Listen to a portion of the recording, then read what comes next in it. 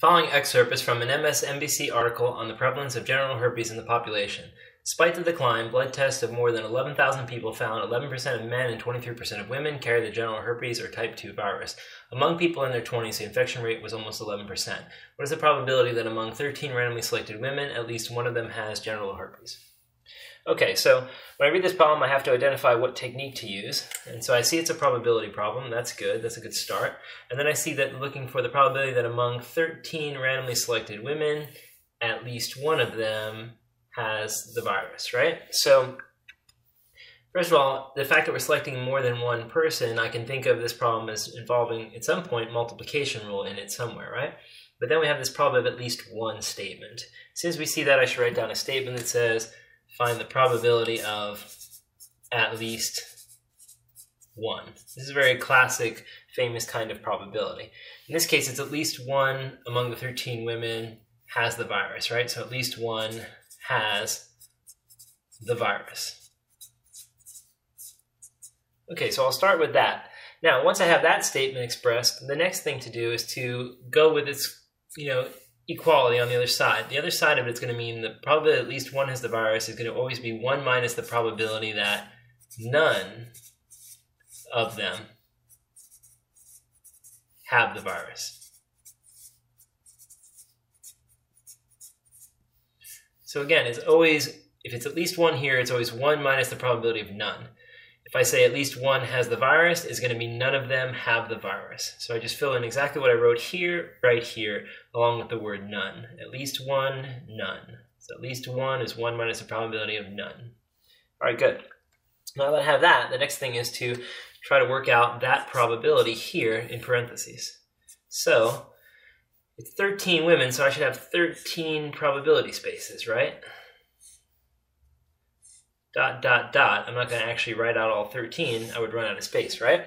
So I'm just going to put in, a bunch of spaces and indicate that, there's some left out here. And we'll know from the context of the problem that there are actually 13 different women being selected.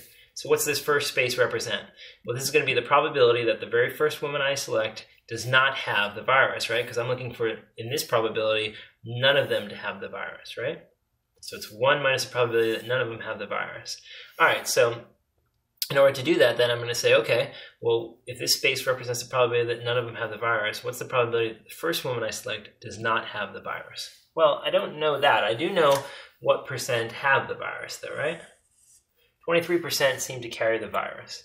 So I can say to myself, well, if that's the case, then I know that the probability that someone has the virus who is female is 0.23. The probability that they do not have the virus, remember this bar means not virus, would have to be 100% or 1 minus 0.23. So either 100% minus 23%, which gives you 77%, or 1 minus 0.23, which will give you 0.77. So 77% of the women do not have the virus, 23% do have the virus. All right, good. Now I'm looking for the probability that none of these women I look at have the virus. So I'm going to say that that probability for the first person is 77%. That's the chance the first woman I look at does not have the virus. Then I'm going to randomly select another woman. I'm assuming that these women will be independent of each other, right? It's just a totally different woman selected from perhaps maybe a totally different area of the country. So they should not affect one another. So I'm going to assume that the probability that that person is without the virus is 77%. And then so on and so forth, right? The same pattern would carry on through all the other ones, dot, dot, dot, up to 77%. So the final answer for the problem then is ultimately 1 minus 0.77 to the 13th power, right? Okay, so let's see what that gives us then with our calculator. So we'll have 1 minus 0.77 raised to the 13th power.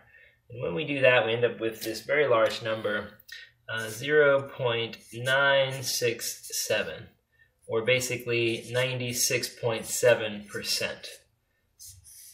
So again, what this is saying is that the probability that at least one of the 13 women has the virus is 96.7%.